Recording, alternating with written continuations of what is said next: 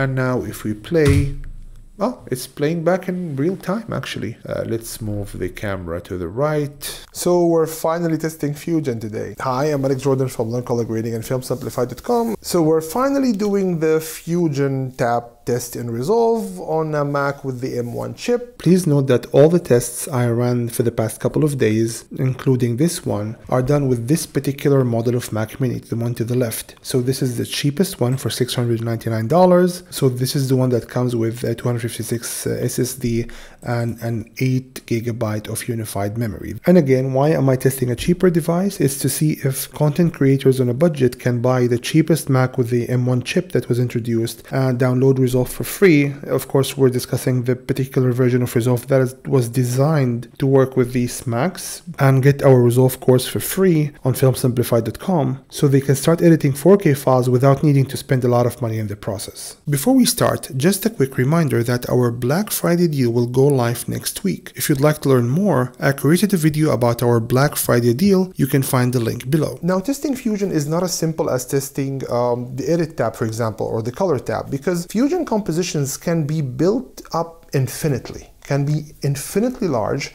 and can be extremely small.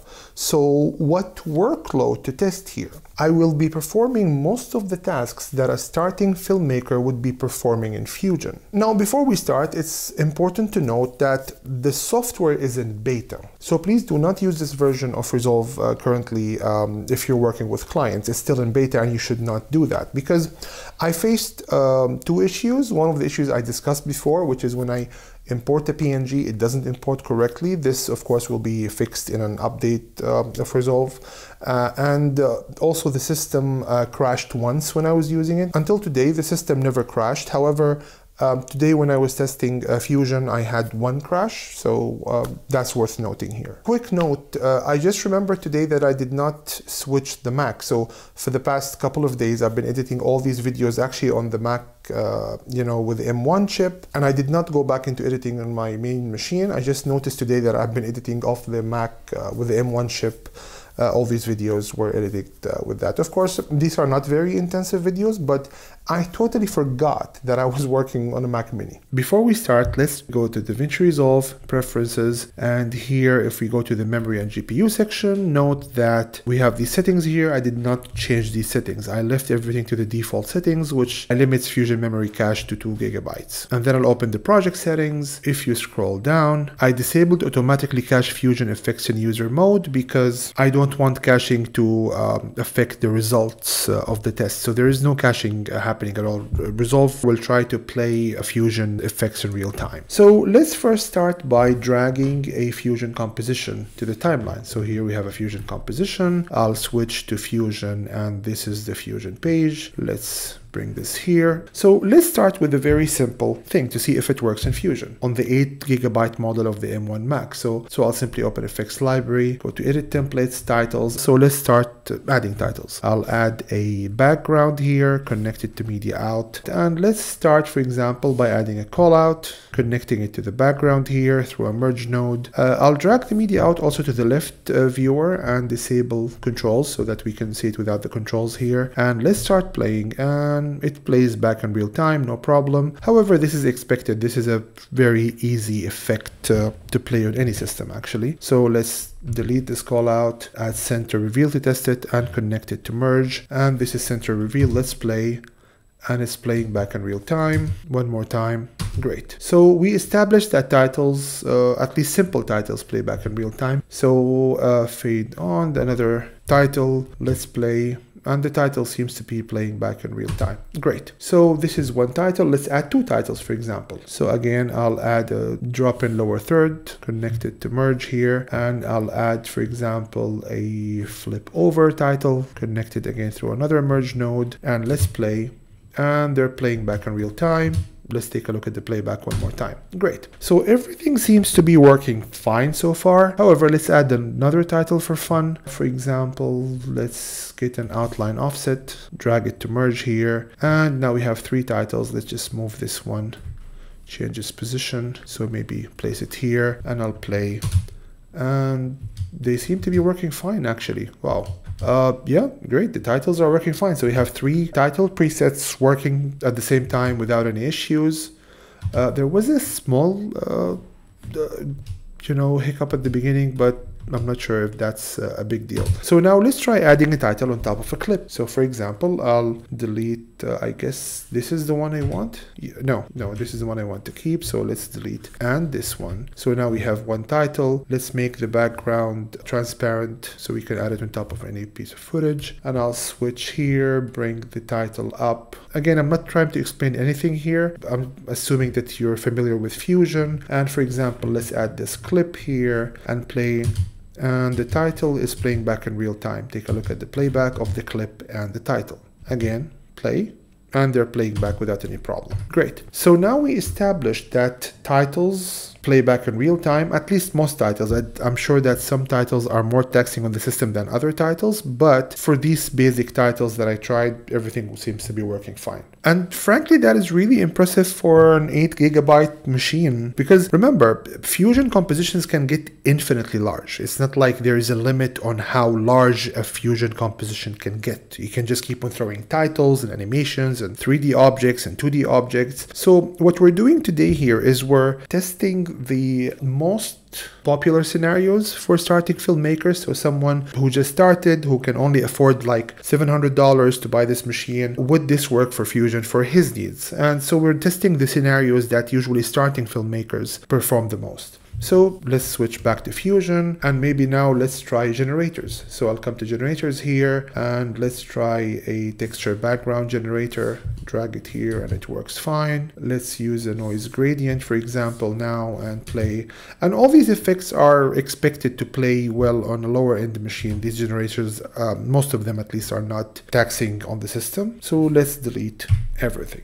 And now let's try keying. So for example, I switch to media pool here and look for the clip with the green screen, and I'll add a keyer to the clip. So key, and let's try delta keyer. Okay, drag the keyer here, and I'll simply select the green color, and this is the key. So let's refine the key really fast. I'll switch from final result to matte, and the matte isn't exactly white. You see we have some darker areas. So let's just come to matte refinement here and make this part here and just maybe increase threshold from this size, and much better. This is a much better matte. Now let's take a look at the final result. Okay, great. So now we just established that keying works. Let's play, and the clip is playing back in real time without any problems. So what we're going to be doing here, again, I'm going to be compositing this on top of another piece of footage. So let's switch back to the edit page, and let's add this on top of another piece of footage, and notice that everything is playing back in real time. So we have the girl in the front and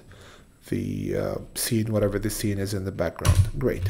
Let's save. Now I'll switch back to Fusion and try to clone this this girl. So I'll simply look for duplicate, and I'll add the duplicate node here, and let's create multiple copies and move them to the right. Yeah, great. So now we just cloned this girl multiple times. Let's switch back to the edit page, and let's try to play, and the playback is not happening in real time, but this is to be expected with with all the keys, because everything is being duplicated now. But I just wanted you to see how you can push the system a bit. However, if we switch back to Fusion and remove the duplicate node, come back here and play, everything now plays back in real time without any problem. Let's switch back to Fusion, delete everything, and now I'm just going to add a clip here. And now let's try adding film grain, which is one of the intensive effects. Usually it's not easy to play back by any system, so let's see if we run into any trouble here.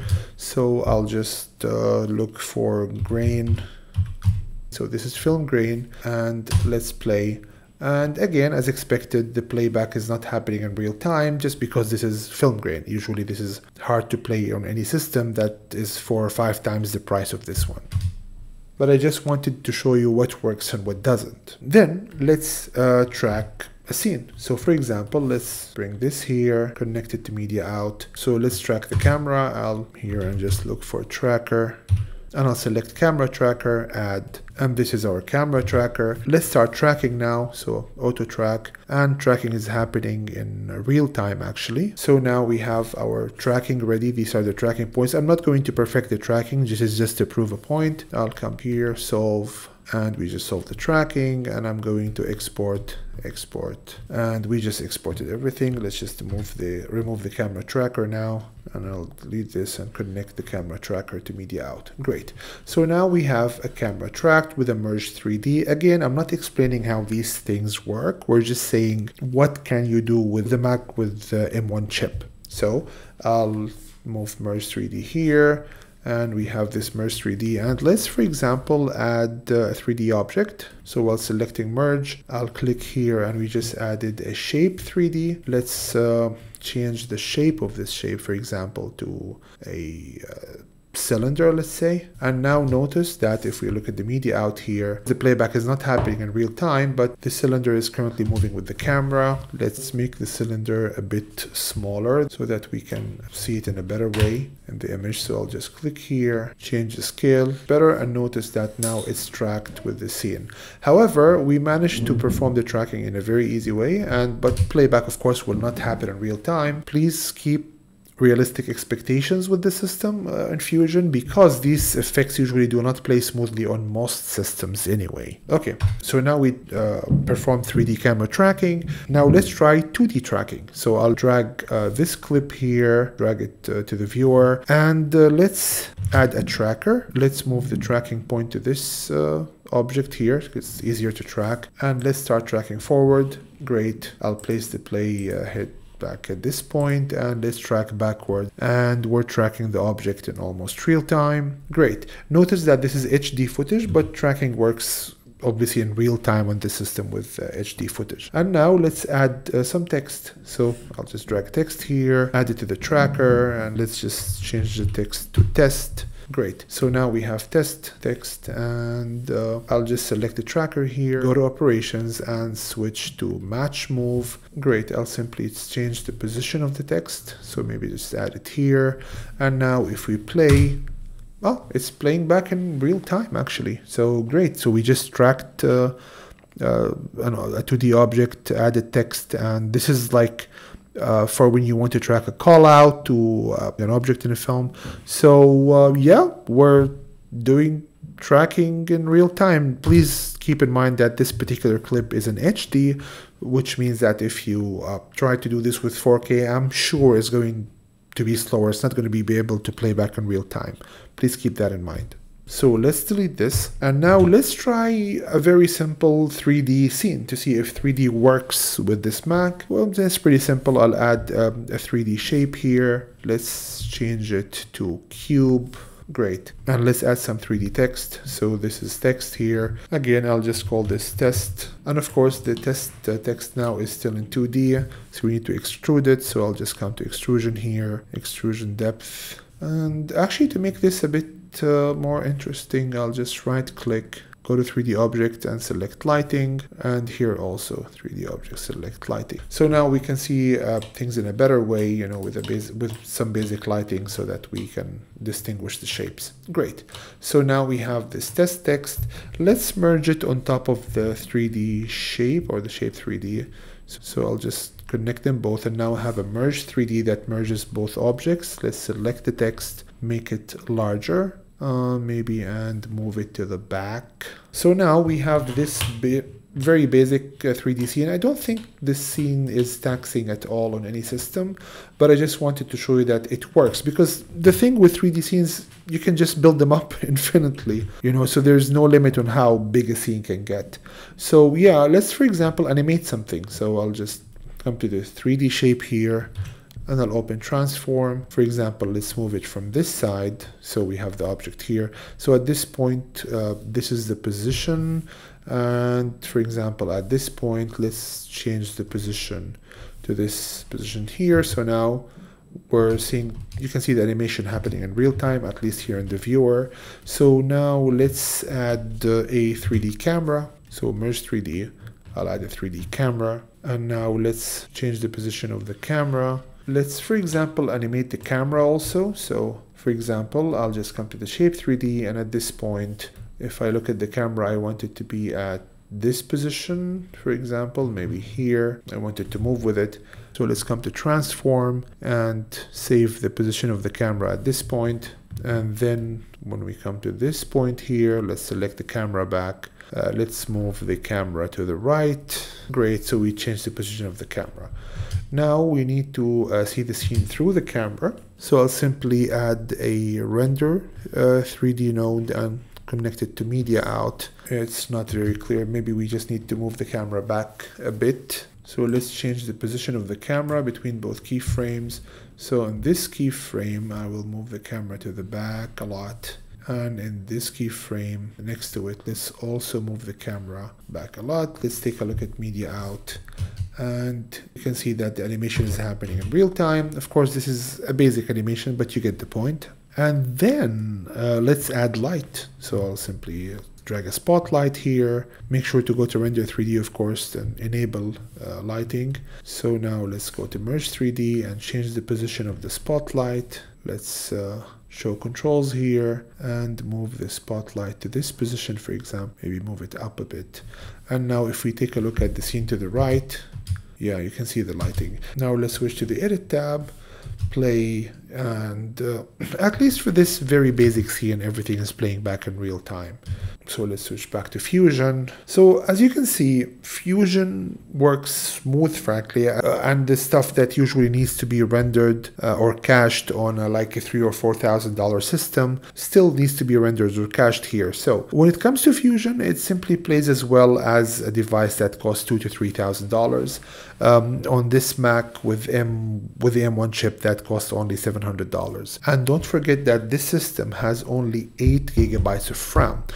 In a coming episode, I'll be discussing why doesn't matter. Why I'm going to be explaining what is this new chip from Apple, how is it different than the old technology that we had, and why is it much faster? Because a lot of people understand this as simply a new, faster computer. However, what's happening here is that Apple just redesigned how we build processors. The idea of a processor and the idea of adding RAM and connecting the system together have been really changed by Apple, and I think the best. I hope that the whole industry will just follow suit with this. It's worth noting that the system crashed a couple of times. Now, until today, the system never crashed on me throughout all the previous tests. However, today the system crashed once when I was testing Fusion. That's worth noting. Please remember that this is still in beta. So here you finally have it, the Fusion test on the Mac with M1. I know I sound like a broken record at this point,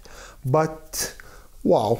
So if you'd like to learn how to use Resolve, please visit us at filmsimplified.com, where you can join our free DaVinci Resolve crash course that is designed for the absolute beginner and will take you through every tab in Resolve. Thank you. filmsimplified.com